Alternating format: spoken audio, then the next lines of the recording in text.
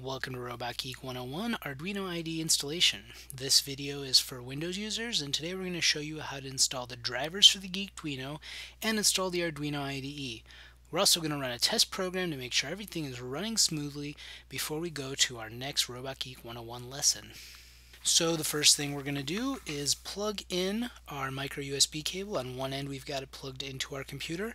The other end we're going to plug it into our Geekduino. We should see this green power light over here. Regarding these red and this green light here, you may or may not see some lights on depending on what code's on, but don't worry about it right now.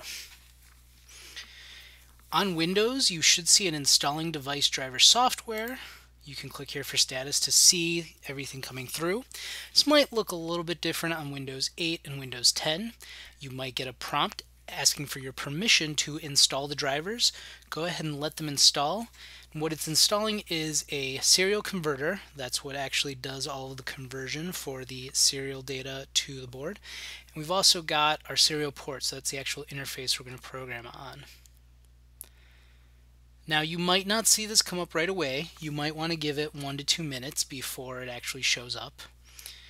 And if you want to check, you're going to open up your device manager. The easiest place to do that is go to your start menu and start typing in device manager. You should see this device manager come up. You can also find the device manager by going to computer, properties, device manager. You're looking for ports, COM, and LPT.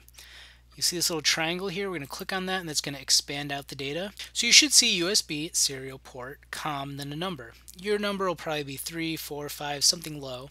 Mine's higher because every time I plug in a new Geekduino, it gets its own COM port number.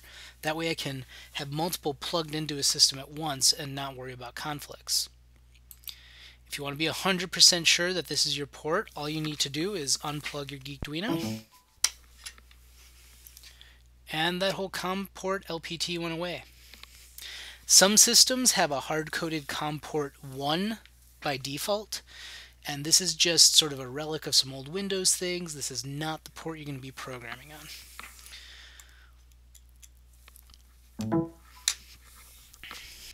So when I plug my device back in, my COM port comes back.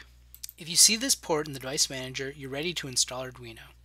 So go ahead and skip ahead in this video and we'll show you exactly what you need to do to get Arduino installed.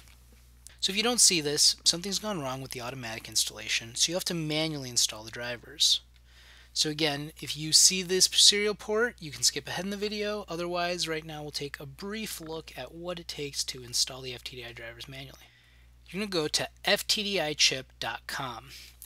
The FTDI chip on the board is what allows us to talk from USB to the chip, so that's the drivers we need. So on ftdichip.com we're going to go to drivers, and we want to pick VCP drivers. Now we are going to recommend that you go to installation guides, go down and find the installation guide for your version of Windows. So this PDF will guide you through everything you need to get your drivers installed if they don't automatically install for whatever reason. We're going to go back to this drivers page, this VCP drivers page. And if we go down, we'll see Windows, all versions. We've got our latest version of the FTDI driver. This will allow you to download the individual driver to manually install it. Like I said, the installation guide will tell you everything about that. Over here, you also have a setup executable. You can download this, and it's just going to be an exe that has a wizard that'll go through manually installing the drivers for you. So go ahead and open it. If you get any warnings, go ahead and run. First, we'll need to extract. And we'll just go through the wizard. So we'll click Next, accept the agreement, Next, let it copy, and then we're done. When you're done with the executable, go ahead and go back to your device manager and make sure you've got your COM port. Now that we have our hardware installed, let's install the software. Arduino.cc is the official Arduino site. This is where you can find the Arduino IDE, the software that's going to let us program and upload to the Geekduino. Make sure you're at Arduino.cc. There are some unofficial software pieces out there on different sites, and Arduino.cc is where you can get the latest and greatest. Let's go ahead and click on download. Right now, Arduino 1.6.7 is the latest software. We have tested all of our code with it, and it works with this. As soon as this updates, you probably will want to grab the latest version, whether that's 1.68, 9, so on and so forth. But for right now, we'll just get 1.6.7.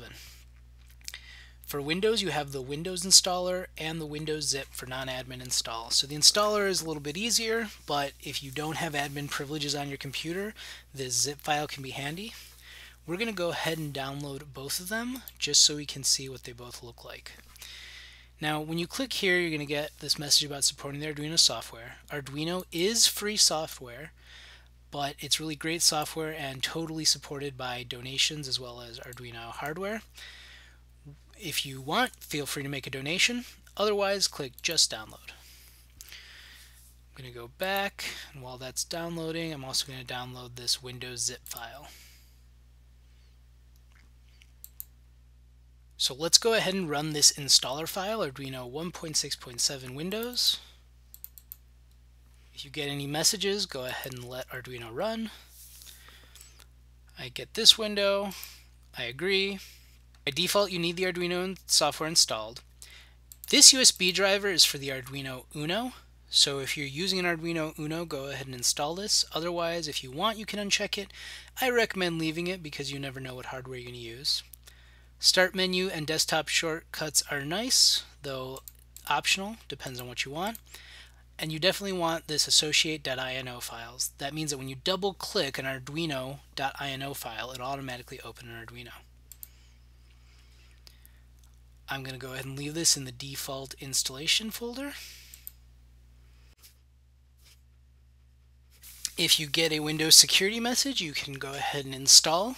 Depending on what options you picked, you might see this several times, so go ahead and click it on it multiple times.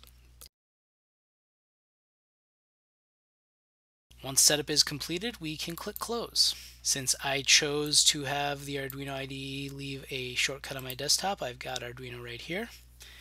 You can also type in Arduino on your Start menu, or you can go to All Programs and find the Arduino software. If you get any security alerts, go ahead and allow access for the software. Here we have our IDE open. If you had any problems running that installer, you can always do the zip installation. So again, I downloaded this Windows zip file. The zip file should look like this, Arduino 1.67 Windows, with a little zip icon. I'm going to go ahead and right click and extract all.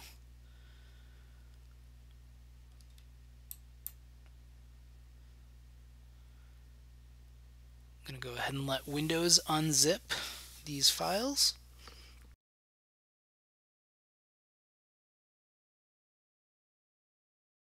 Once the extraction process is done, you should see this Arduino 167 folder wherever you told the extractor to run it. If you want, feel free to move it, so we could grab this folder and throw it on our desktop. We'll open this up. We're going to see a lot of different files here. This Arduino program is the one that you're going to want to run. So again, whether you've installed it using this zip file, whether you went through the Windows installer and have it in your programs file, the program is going to run the same. If you are using this zip file, you might see these folders like libraries and hardware. We do not recommend that you edit anything in here. There'll be another folder to edit that. We'll show you in a minute.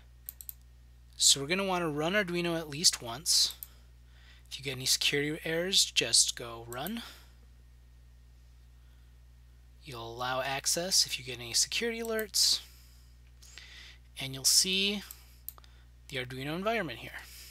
Before we can get started in the IDE, there's one more thing we need to do, so we're going to close this folder. Here we have the RobotGeek GitHub page. We will have links directly to this in the video and on our Getting Started guide, but you can always go to github.com/robotgeek/RobotGeek libraries and tools. The libraries and tools are files that we're going to use both in RobotGeek 101 as well as for our RobotGeek kits. This download zip is the file you want, and it's going to download a standard zip file.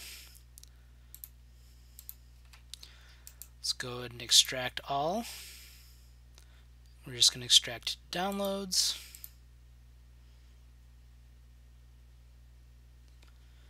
You'll see this folder, RobotGeek Libraries and Tools Master. You want to open this, and you should see Libraries and RobotGeek Sketches. In a second Explorer window, we are going to navigate to our My Documents folder. Sometimes this will just be Documents. In this folder, you should see an Arduino folder. When you first open the Arduino IDE, it actually created this folder. If for whatever reason you don't see an Arduino folder, open up your Arduino IDE again. Go to File, Preferences, and you should see Sketchbook Location. This will give you the exact location of the Arduino folder that we're looking for. So go ahead and navigate to that folder. Once we open it, we should see a Libraries folder. This is going to be an empty Libraries folder.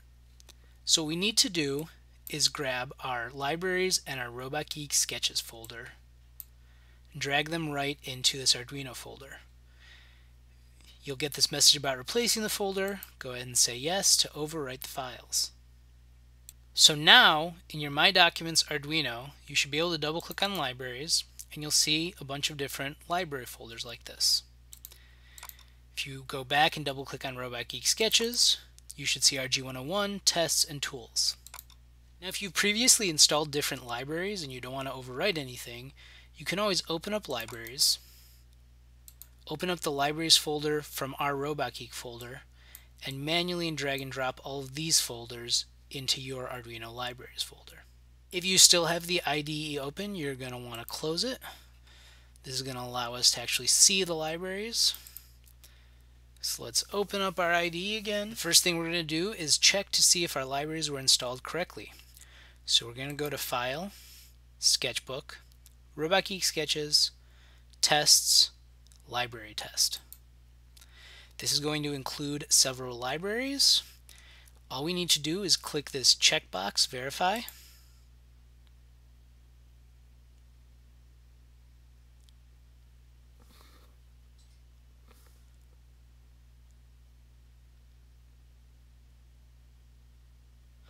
And if everything worked correctly, we should see this Done Compiling message. So the last thing we're going to do before moving on to the next video is actually upload a program to our Arduino. Let's open the program, go to File, Examples, Basic, Blink. This code is going to turn the built-in LED on and off. Under Tools, we need to go to Port, and we need to pick our port. So this port is going to be the same port number that you saw in your device manager. For board, we need to pick Arduino 2009 or 10. These are the boards that the Geekduino was based off of. Once you pick board, you're also going to see processor come up. It should default to 328, and that's what we want it to be. Once we've picked our board, we should see down here Arduino 2009 or 10 at Mega 328, and then our COM port. So now let's click this arrow button, Upload. The upload will compile the sketch and then upload it. If everything's gone correctly, you're going to see Done Uploading. And on the Geekduino board, right here, you're going to see this LED blinking on and off. That's the basics of getting your Arduino IDE set up. The next video in our series is going to show you how to start programming and interacting with your Geekduino.